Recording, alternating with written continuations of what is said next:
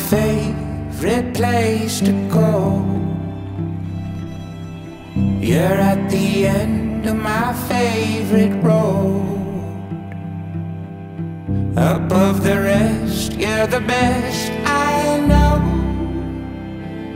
So over the weekend, I finally had the opportunity to test out the Canon C70, and honestly, I am so excited about this camera. Granted, it is about 7 months later, but I am excited nonetheless. And I just love all the features that this camera presents. So for today's video, I want to give you all my honest opinion from a wedding videographer's perspective. So without further ado, intro. What's up everyone, Jared with an I here. Welcome back to the channel. If you are new here, I am a wedding filmmaker and this channel is all about giving you the confidence to lean into a full-time career as a wedding professional. So if you're into that sort of thing, it would mean a lot if you consider subscribing and giving this video a like, because every like helps. All right, so today we're talking about the Canon C70, what I like, what I don't like. This past weekend was my first time using this camera, so I guess it's more of like a first impressions video, but hopefully by the end you might have a clear idea on whether or not you feel this camera is right for you and your business. The C70, if you haven't heard of, is a part of Canon's cinema line and one of the first cinema cameras to include the RF mount, if not the first camera to include the RF mount. It does seem that Canon is pushing this new line of lenses on us, and honestly, I am just not there financially or emotionally, if I'm being honest with myself. The C70 is a substantial upgrade from Canons like the C200, the C100, and even the mirrorless side of Canon. I am a huge fan of cinema cameras for a few reasons, but one of the main reasons is, of course, it is centralized to video. Meaning that if you and your business are only focused on video creation, then this camera is going to be right up your alley. Of course, another reason why I love cinema cameras and the Canon C70 is its functionality. Right out of the box, you are getting a camera with video-specific functions. Features like built-in NDs, which go up to 10 stops, which is actually pretty amazing.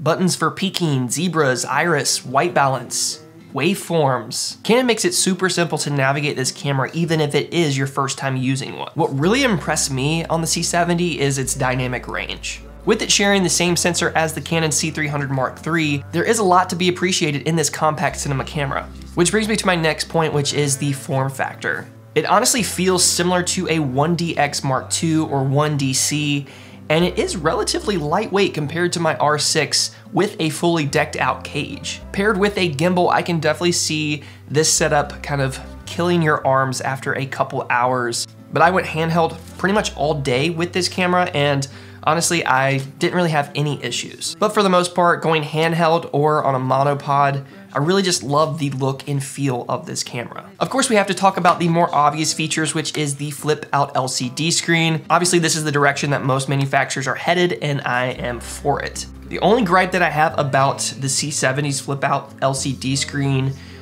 this is a rented model, and I'm sure it's just from wear and tear, but it does feel a little bit loose that, you know, I don't want to say the word cheap, but it did feel a little bit flimsy, like I might accidentally just snap this monitor off. And being on shoot, I just was kind of nervous about that, but overall, I think just taking a small Phillips head screwdriver and tightening those knobs, and it should be good to go.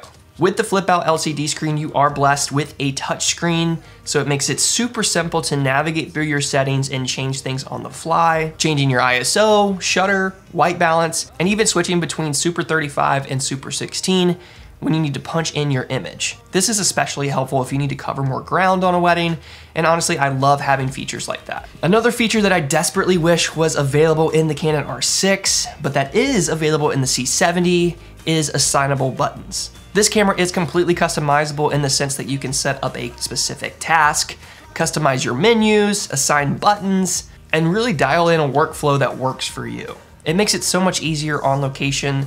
You're not having to sift through menus and try to find the settings that you need and wasting time. It's all available at the click of a button. Then again, I know the argument can be made that the R6 isn't a dedicated video camera, but then explain to me why Sony has those features available in their mirrorless lineup. Just a little frustrated. So let's talk about the battery life. So the batteries that come with the C70 are the BPA 30 batteries, And honestly, I love them. You do only get about 2 hours of battery life, but that is to be expected considering the output. I think as long as you have at least 3 batteries on a wedding day, you're gonna be fine. Typically what I do is just leave one charging and then I swap out when needed. When it comes to cinema cameras versus mirrorless or traditional DSLRs, you will notice most mirrorless cameras have a digital look and feel to the image. There's more contrast and the overall tonality of your image has that digital look. With the C70 and its impressive dynamic range and sensor, you are getting the look and feel of a film camera. The image has softer highlights and it just emotes a cinematic feeling in my opinion. Continuing with that thought, let's talk about the recording modes. The C70 has 4 modes: AVC 10-bit, MP4 H.265 at 422 and 420 in 10-bit, and then of course your H.264.